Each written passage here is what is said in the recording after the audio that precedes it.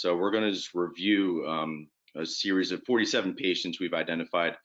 Most of these patients come from Q3 and Q4 of 2019, and kind of how we've been treating these patients. I think a lot of us as interventional pain specialists sometimes get into a rut of doing lumbar epidural steroid injection after lumbar epidural steroid injection.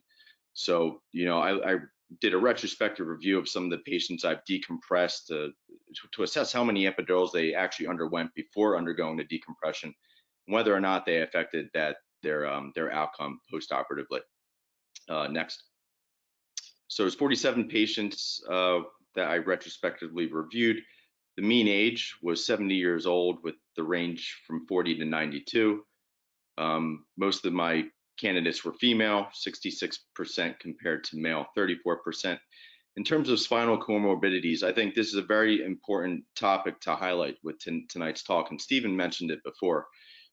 I think there's a lot of pain doctors out there looking for that perfect candidate who only has ligamentum flavum hypertrophy with central spinal stenosis.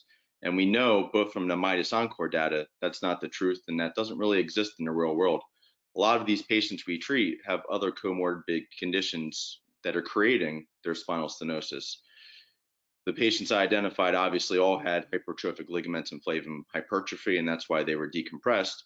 But you can see the majority of my patients had bulging discs, half of them had disc herniations, another half had facet arthropathy, 40% with facet hypertrophy, 20% with lateral recess stenosis, and also 20% with foraminal narrowing. So although we are targeting hypertrophic ligamentum flavum with this percutaneous decompression, these patients that we're treating all have comorbid factors, and that actually doesn't take them away from getting this procedure. It actually, in the clinical data, shows that they can actually have a lot of relief with this procedure.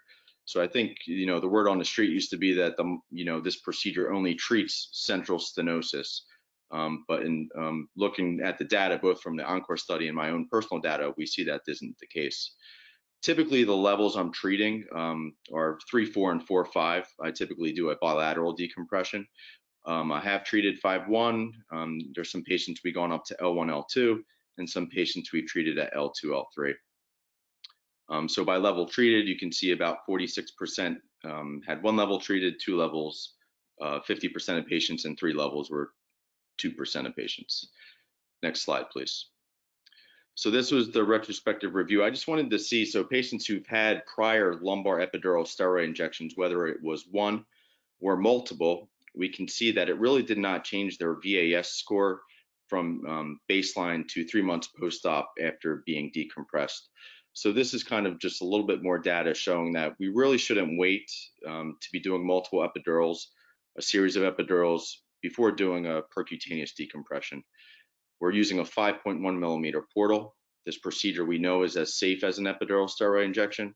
My patients go home simply with a steri strip on their back, and a lot of them come back to the office wondering what was done to them because they feel so well and there's minimal scarring. There's really not any evidence of what was done on their back. So we can see that the VAS outcomes post the decompression do not vary based on previous epidural use, whether that was a series, multiple epidurals, or a single epidural. A cumulative effect dose of epidural steroid injections prior to doing percutaneous decompression does not improve any outcomes that we saw. And we really should advance to percutaneous decompression to avoid delays in care. I think Steve mentioned earlier, these patients, they tend to be elderly, Medicare beneficiaries over the age of 65, and they really want a better quality of life. So when I'm talking to my patients about percutaneous decompression, it's not necessarily more about the ability for patients to stand longer and walk longer and do their activities of daily living with greater distance, being able to travel and stand with less pain. Next slide.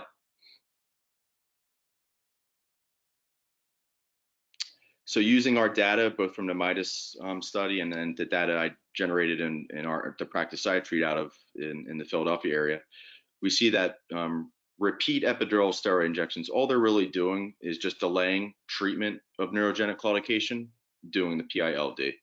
So multiple epidurals prior do not improve the outcomes postoperatively and actually delay the patient receiving appropriate care that can give long-term durable outcomes for them. So we're trying to eliminate or reduce the use of multiple repeated epidural steroid injections. So for neurogenic claudication patients, physicians in my practice, like myself, have either completely gone away from doing a series of epidural steroid injections or even a single epidural steroid injection. If I'm receiving patients, sometimes I'm the fourth or fifth pain doctor someone see, I'm not going to repeat a series of epidural steroid injections. I'll go right to a percutaneous decompression procedure. So our experience in my private practice setting actually mimics what's out there and published in the data. So we know that the procedure is as safe as an epidural. All the patients I've done over the last 4 years, I'm lucky to say I've never had any complications from those cases, which is great.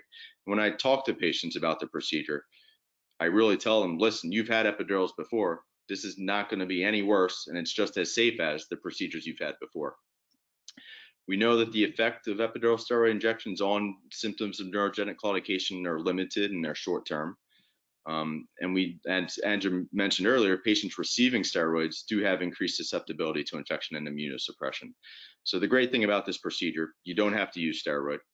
If you're worried about taking referrals from your surgical colleagues, I'd encourage you to go to your surgical colleagues and say, give me the patients you don't want to operate on and see what I can do for them. And you'll be impressed, and the patients will go back to those surgeons, and then all of a sudden you'll see surgeons start to refer more and more to you for patients they don't want to operate on. You can truly help when you do the decompression procedure.